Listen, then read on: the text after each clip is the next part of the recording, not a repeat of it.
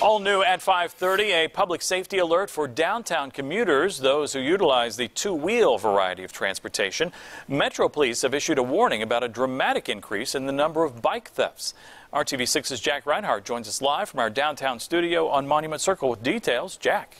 Well, Todd, people are using bicycles more and more to commute to work, and so that makes downtown a target-rich environment for thieves who want to steal them. For many, a bicycle is a form of exercise, but for still many others, it's transportation. And for those who depend on their own pedal power, people will go to many lengths in order to protect them. Well, you got a lock and stuff. Use common sense. You have a lock, you know.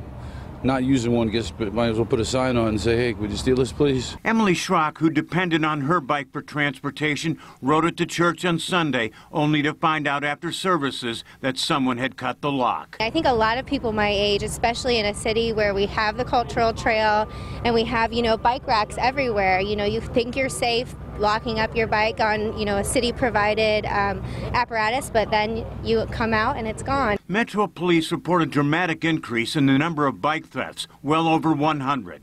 They've occurred along a line from the campus at IUPUI to Massachusetts Avenue and several places in between. Police say that thieves will ride an older model bike and wear a backpack with bolt cutters hidden inside. They'll pretend like they're locking their own bike. They'll swing the bag around, and on the bottom of the backpack has a slit opening, and they have bolt cutters in there, so you can't really see them cutting the lock, and they'll just kind of hunch over and they'll cut the lock. Police suggest that bike owners record the serial number and take a picture of the bike, both of which can be attached to a police report. I've never had an issue, but I know my friends from work have. Unfortunately, police admit, if someone wants your bike, they're going to find a way to take it. I haven't had any problems. I don't tend to leave my bike out very long, though, and I lock it up when I do, or I make sure that I can see it. I'm glad that I'm aware of that. I'll probably buy a second lock for it now.